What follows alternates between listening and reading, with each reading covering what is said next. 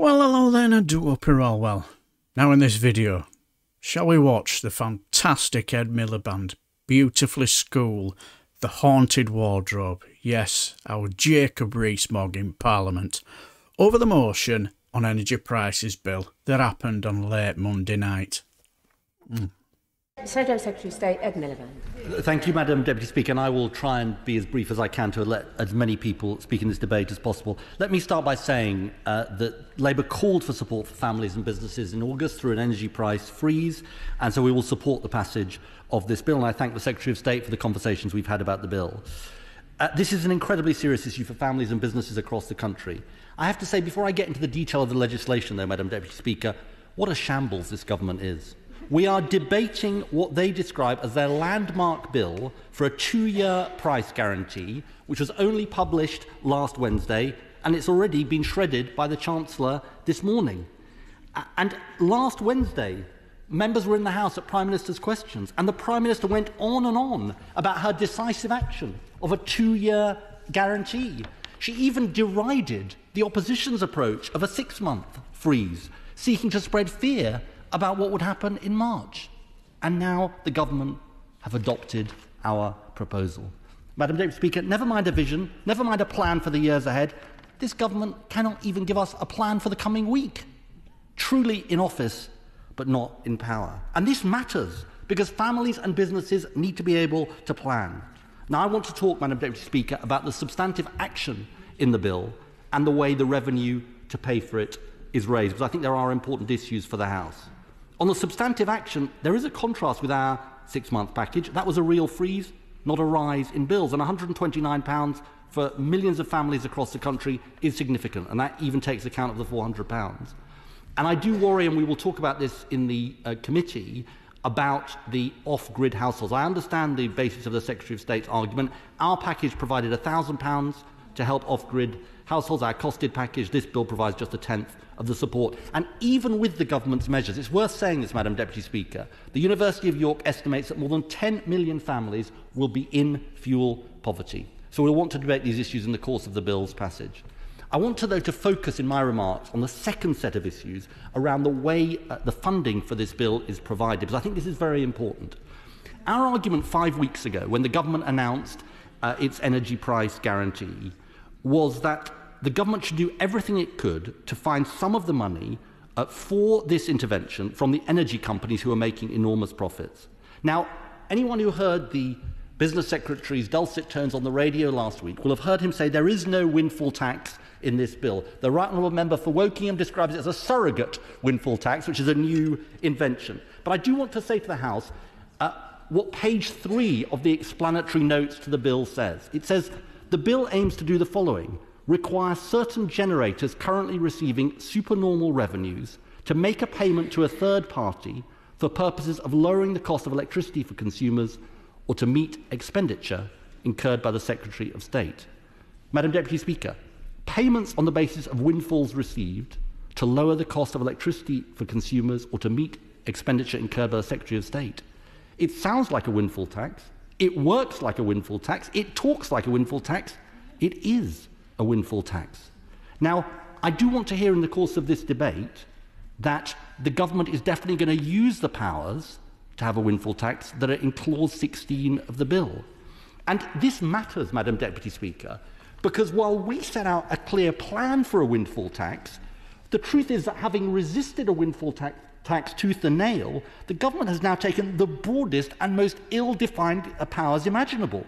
Companies and the public have no idea from this bill about the size of the levy, how much it will raise, and how there will be fairness with the fossil fuel windfall tax announced by the previous Chancellor. Just to remind the House, that was 4 Chancellors ago in May of this year. Now, we will probe 2 particular issues in the course of this bill, which go to the question of whether we are raising sufficient resources from the windfall tax or surrogate windfall tax in this bill. First, the government will only start the windfall tax on electricity generators, according to their press release, in 2023. Now, these months of delay matter because it will mean billions of extraordinary profits being left. I don't know why the Secretary of State is shaking his head from a sedentary position. I mean, it's a very important point, which is that it leaves billions of pounds of extraordinary profits with the companies, and it means the British people will be forced to foot billions more of the bill for energy price support. If it's the right thing to do to have a windfall tax, why not have it from the date of the intervention in September? I'm very happy to give way to him to explain why he's not doing that. He doesn't... Very happy to explain. The right honourable gentleman knows perfectly well that the energy companies have sold their electricity forward, and therefore the profit is not accruing on the prices they sold it forward at. That would mean that there aren't any windfalls, so why is he having a special payment made by them anyway? That makes no sense at all, Madam Deputy Speaker. We will definitely want to probe that in the course of the debate. How can it possibly be that it's all been sold forward, that he says? So they're not. So the Secretary of State is saying that the energy companies are making no windfalls at the current time. It does rather beg the question why they're going to have to make special payments if it's all been sold forward and they're making no windfall profits. Second, I want to talk about the level playing field question between what is happening to the fossil fuel companies and the electricity generators. Because the previous Chancellor, but one, introduced a super deduction for fossil fuel companies as part of his windfall tax. That means that for every pound invested in oil and gas and fracking, companies get 91 pence back. But to be clear, Madam Deputy Speaker, this is not something available to renewables, nuclear, or other zero-carbon technology. Now, this is an absurd tilting of the playing field towards fossil fuels and against investments in cheap, homegrown, clean power, which is absolutely indefensible. It won't reduce bills. Now, we will want to use this bill as best we can, given the constraints of its scope, to debate the merits of this provision, and I urge the House to support attempts to seek to eliminate what is a preposterous loophole. Let me, in the time I've got left, then go to the wider questions around this bill. Because we are going to continue to be in this position, Madam Deputy Speaker, unless we learn the proper lessons from this crisis. And the proper lessons from this crisis are not some extreme fringe idea that fracking, which will not lower bills, is somehow the answer to the problems we face. The answer is a clean sprint for clean energy. Solar, wind, nuclear as part of it, energy efficiency as, all together. And I have to say to the Secretary of State, he wrote an article in The Guardian the other day saying, dear Guardian reader, he said, I can assure Guardian readers I'm not a green energy sceptic. Well, let him prove it. He is for fracking, which will not lower bills and is dangerous. His colleague, the DEFRA secretary, is seeking to block solar energy worth 34 gigawatts. That's the equivalent of 10 nuclear power stations. It's not some whim of the DEFRA secretary. It is an instruction from the Prime Minister, who says she doesn't like the look of solar panels.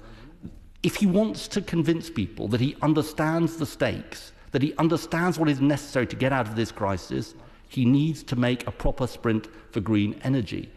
And the other thing he needs to do, and we will again discuss this in the bill, and I think we may agree with this, is we need to properly de-link electricity and gas prices. And we do need to set a timetable for that, and we suggest that we should set in this bill a 2-year timetable for that to happen. Let me end by saying this, Madam Deputy Speaker. This bill is necessary because we need support to be put on the statute book. But the truth about this government is that they are lurching from U-turn to U-turn, and it cannot provide the country with the strategic direction it needs to get out of the crisis. The truth is that day by day, they are showing they are out of ideas, out of time, and now in the national interest, they should be out of power too.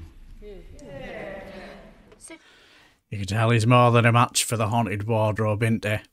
I think he knows it as well. Especially when we were goading him up to give away. I just thought it was just brilliant. But I did find what he had to say about the windfall tax rather interesting. Did you? Well, let me know in the comment section below, and until the next time, I shall bid you farewell and take care.